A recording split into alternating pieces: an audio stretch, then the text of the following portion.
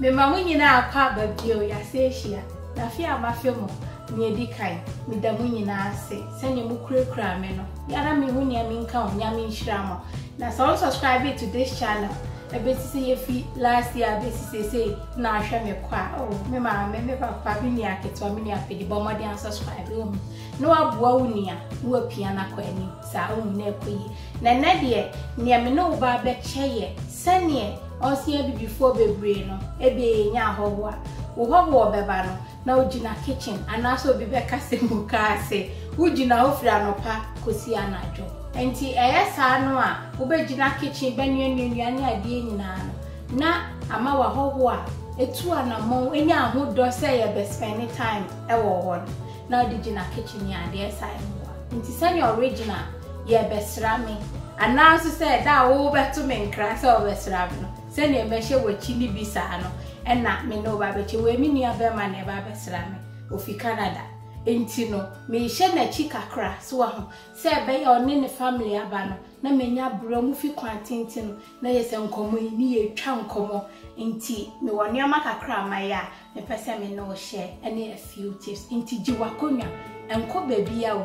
efisa wo mpese obe skip it through the video ebia no amesi bibia ebebo enti ya to aso enti ni edisunso a me pese me no che eye one tip a me ankasa me use a eboa me so your working parent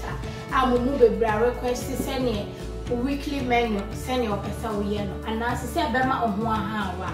woni maduane a ope wo fie so aho enti media me ye no ebi na me no ba bichi se be ya so wo no wakwa adwuma ana wo ma na abefie ana wo kun na di kan ba aduane wo fie so bema ne so na anu na oba no na di kan ba aduane wo fie na tesa ede munam ho aham ni wakoye adwuma ba na fo begina jollof awo ya 3-4 hours na gina abenkwan ya na ogin da bi enya ne sa uki kani nyina bom na wo yewi ni wakini no kitchen na kama entuba na si wo bi rofia ase oni madie yo na osi wonu across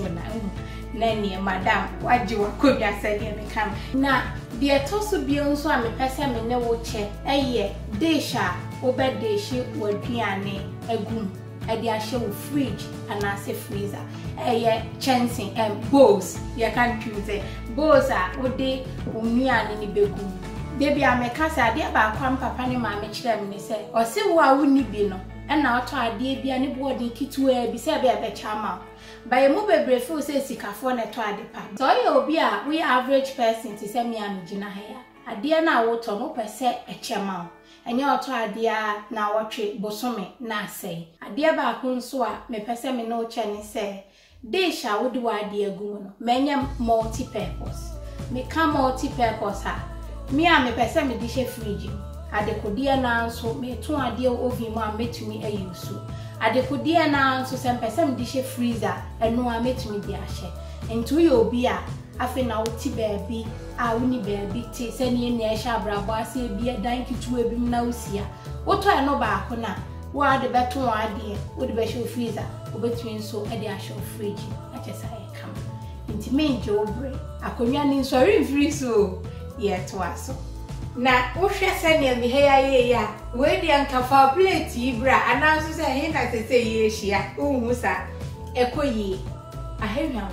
ajo mama ni na ajo nti mama no nko kakra me ye ya me fo so mo ebe sra me no ebe boa ye de o tu a me ha me ho se me begina kitchen na eda no aduane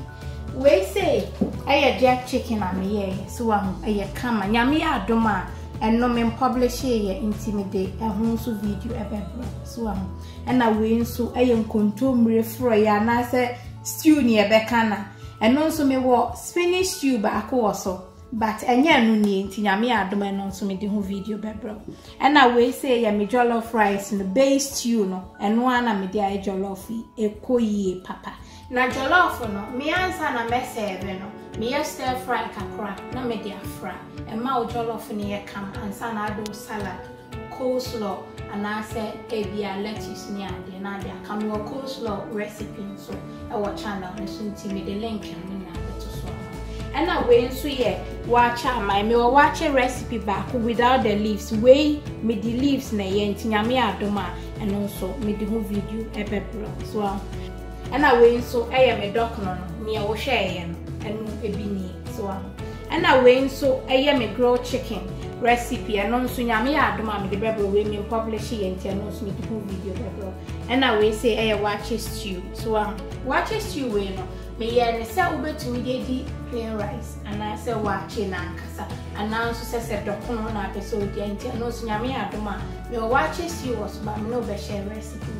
and to subscribe na near make can be ya and your mabo me can be brave and yame and a debia miss and wow so go to the new one no abobia man do my name you quite do my banana film me a human and easy so I hope you ye be any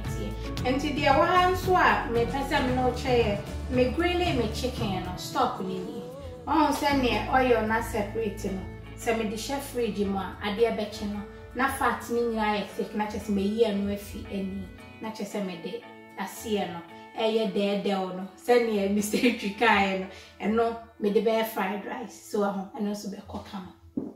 me fan say me ye nuane say na nya ade obi abesrae nanso yanko an ye bedia bichiche na chese me freeze bi me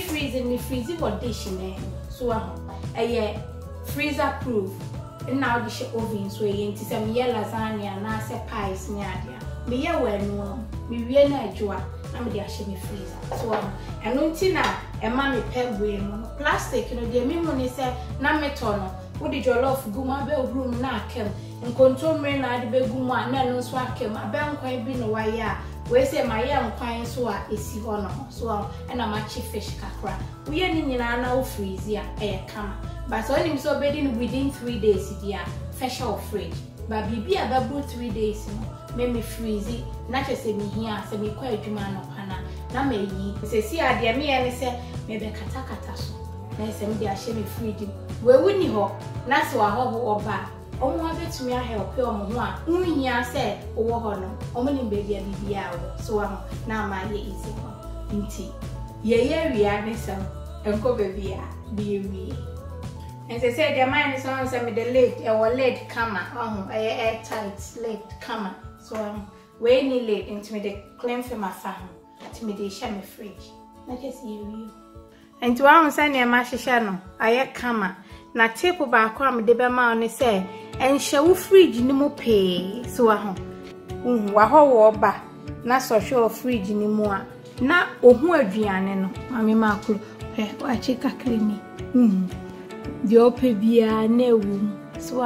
o salad ni ade anopa na chese waye abusuafo nti ewio se na me kire wono tepa na me pese me di jam ni se o fridge no ye mu bebro bo on mo si o me ye aduan me di hye mu anase because what she fridge na ama enya air circulation bia so